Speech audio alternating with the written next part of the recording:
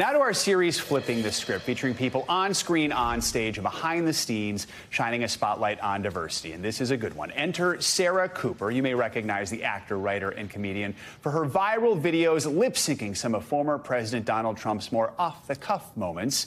Since then, she starred in her own Netflix special called Everything's Fine. She shot a movie with Jerry Seinfeld, even made her professional stage debut in the off-Broadway drama The Wanderers. Now, she has a new book out today, her debut memoir called Foolish, Tales of Assimilation, Determination, and Humiliation. We are lucky to have Sarah Cooper with us here this morning. Good to see you. It's good How does to it see feel you. to say you have a book out? It feels great, actually. It feels, I've been working on it for so long. It's nice that it's finally out. Yeah. So let's go back to 2020. Okay, we're in the let's do it. pandemic. All we had was where everybody wants to go. Back to right. 2020. That's what you want to talk about. All we had was Tiger King and you. Yeah, Tiger King. I forgot about Tiger King, and now you've reminded me. I got to go watch that again. And he's in jail, so we had you basically. Okay, and now I'm going to head to jail. And your videos just hit so big, so quickly. Everyone's retweeting you. Take us back today. How do you reflect on that moment and that time for you? I was just kind of going through the motions of, oh my gosh, so many things are happening that I've wanted to happen for a decade, and now they're all happening within a month. So it was overwhelming. It was overwhelming. And what did that mean for you, that it was overwhelming? I met with, some of my biggest heroes. I remember meeting with Ben Stiller and being like, hey, Ben, do you want to be in my special? And, him going, sure. And, these things were just happening, and I couldn't even explain it, but I also didn't have time to process it because it was happening so quickly, and I just said yes to everything. I wrote 2 books that got turned into pilots. I got the Netflix special.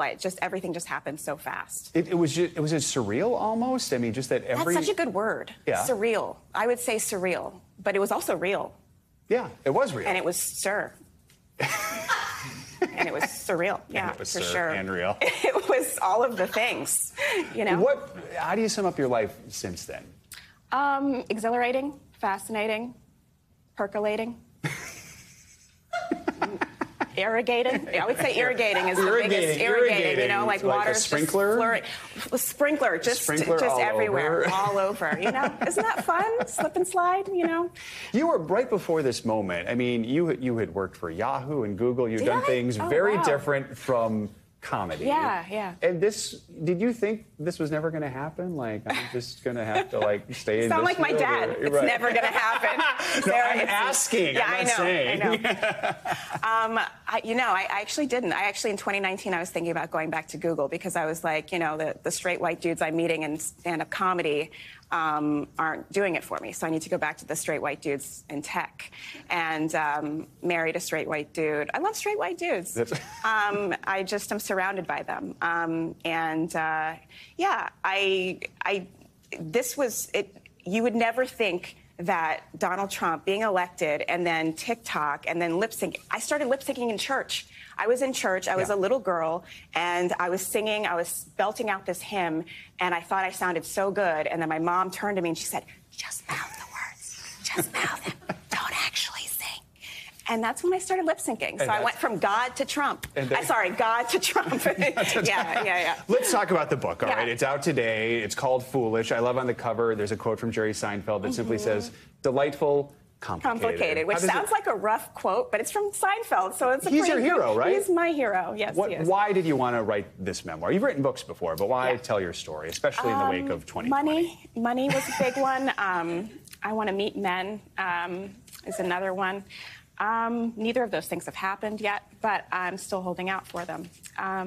You say in the book that at that moment when everything happened, you weren't really ready for it at the time. What are the things that you hope people can take away from reading your story and hearing about it? Because you write a book, you hope people learn something. A lesson, right? Well, I have to say the biggest thing is to laugh. And I just want people to laugh. And I know you've read it. And you do. And I've laughed. Cover to cover. You've read the whole thing, right? To be fair, I've read parts of it. On page 86, what did I say?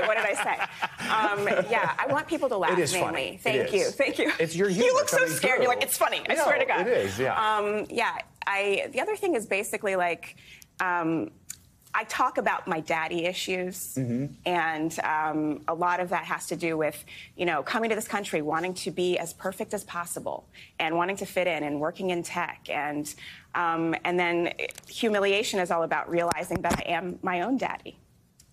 Okay, and is that okay? It's going well. It's going well. It's going well. It's like I said, it's a lot of times you kind of are looking to an external power to give yourself power. And this is about finding the power in the power that is you, which is the power of you, which is powerful, right? Did I say powerful enough? I think you said the word power. I think I did. We've got like 20 seconds here. You're never going to do Trump again, right? Never. Even though we have a year where he could be running I can lip for sync office anyone, again? actually. They can put the camera on me, and I could lip sync you right now. What is your top goal? What's next? I want to lip sync you. Here we go. That's me. All right. Well, we have a prompter here, so maybe you can help with that. So I'm going to say, Sarah Cooper, thanks so much. The book is called Foolish and is out today. And that is going to do it for this hour of Morning News Now. Thanks for watching. Stay updated about breaking news and top stories on the NBC News app or follow us on social media.